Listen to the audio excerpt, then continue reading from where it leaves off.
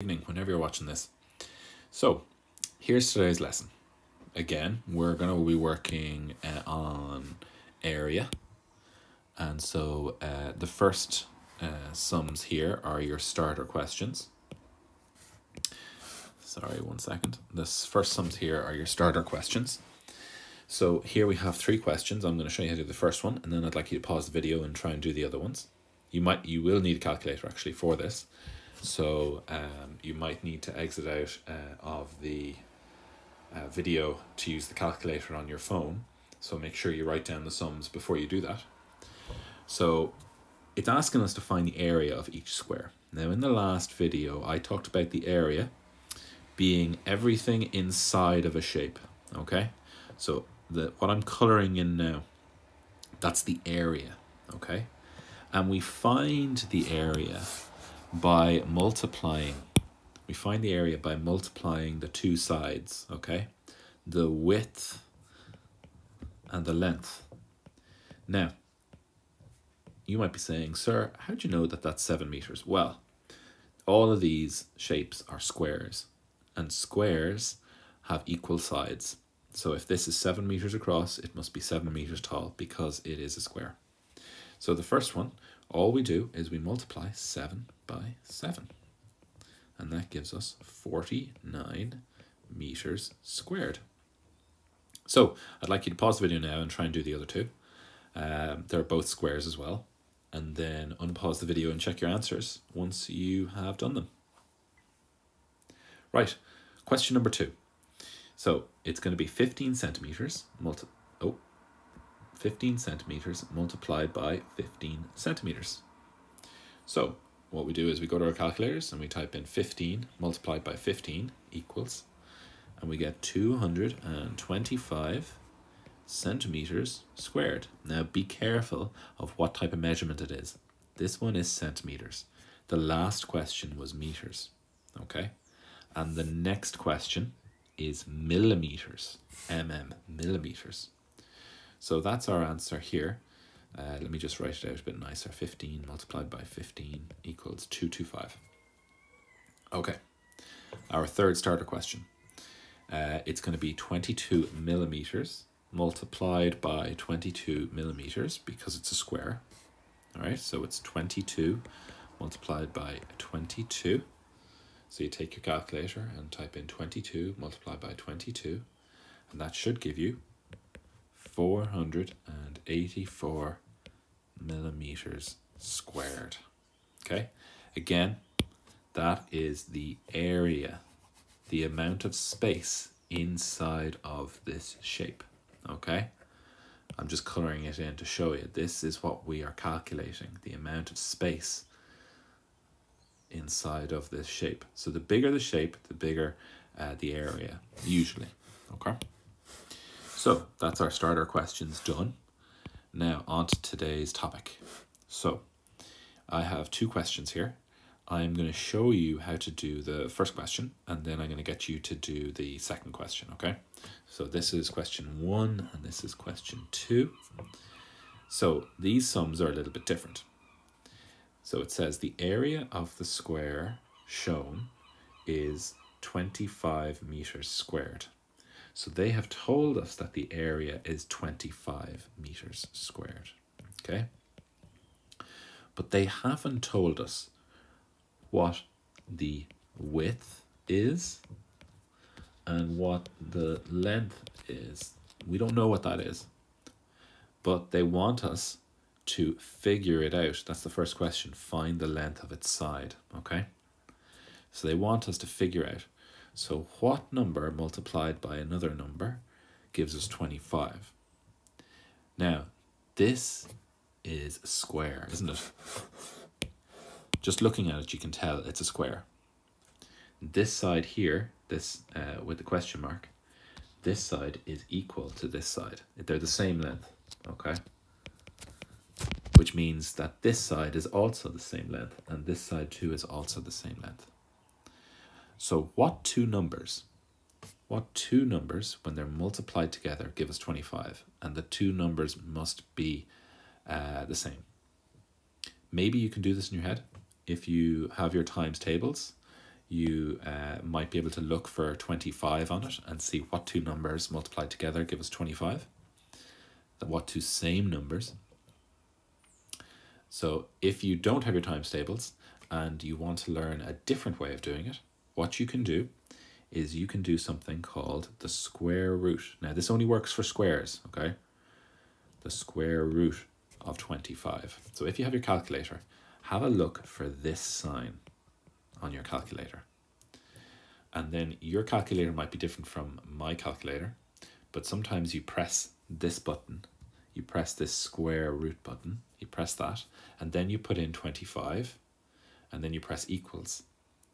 And it should equal to 5. And what that means is 5 multiplied by 5 is 25, isn't it? If you were to put into the calculator the square root of 9, you would get 3. If you were to put into the calculator the square root of 16, you would get 4. Okay? The square root is the opposite of squared. It's the opposite of something squared. So that's question 1 done. We figured out that it was 5. So this was 5 meters, 5 meters, 5 meters, 5 meters. Now question 2, it wants us to find the perimeter of the square. So that means the outside, the measurement, how much the outside is. So that's 5 plus 5 plus 5 plus 5. So it's 20. And that's 20 meters. Okay. Now that we've done this question, I want you to do this question here. Okay. I want you to do question 1, question 2, question 3. Now, you need either times tables, or you need to have a calculator, or you need to be good at your times tables in your head. Okay, so these 3 questions are the same as the first question here at the top. You don't have to find the perimeter of these. You only have to figure out how long each side is. Now these are all squares. So how long is each side? Okay? And you do that using the same technique that we used above. So pause the video now. If you're really stuck, you could watch me do the first one and then pause the video. But pause the video now if you want to have a go and try and do those 3 questions. Okay, hopefully you've had a go. So what I do is I use my calculator and I put in square root of 81. So on my calculator, I press the square root button and then I press 81. And the answer is 9. Because 9 multiplied by 9 is 81. So that must be 9. And the next one is the square root of 144. So you just type into your calculator square root 144, and that gives you 12. So each side must be 12, and I can't forget to write centimeters. I have to write the measurement. So each side must be 12 centimeters. Now this one over here, it's a bigger number, and we need calculators for bigger numbers. So square root of 400 equals, and you just put that into your calculator, it equals 20. So each side must be 20 meters long. And I say meters because it's m. Over here it was centimeters, and this one was also centimeters. And that is how you find out the length of a square if we already know its area.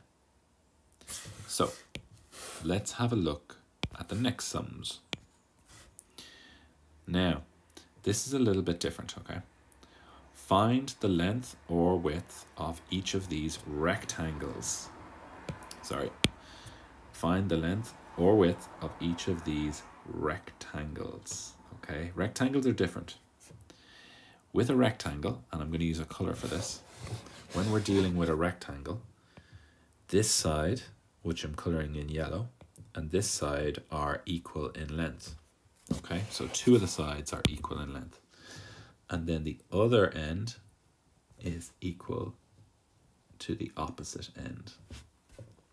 Okay, so this top and this bottom bit, both of these are 12 centimeters, but we don't know how wide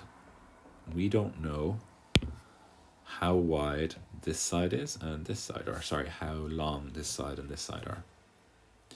Now, we know that if we want to figure out the area, of a shape, we multiply the width by the length. Okay, so we're multiplying 12. Let me just get rid of this 12. I want to do it in black. So we are multiplying 12 by a number that we don't know, and the answer would be 96. 96. So what number multiplied by 12 gives us 96? Now, you may be able to do that in your head, but if you're not sure, you can use your calculator. So what number multiplied by 12 gives you 96? If you wanted to do this in your calculator, you would type in 96 divided by 12. 96 divided by 12. So you just type in 96 divided by 12, and that will give you 8. So our answer is 8.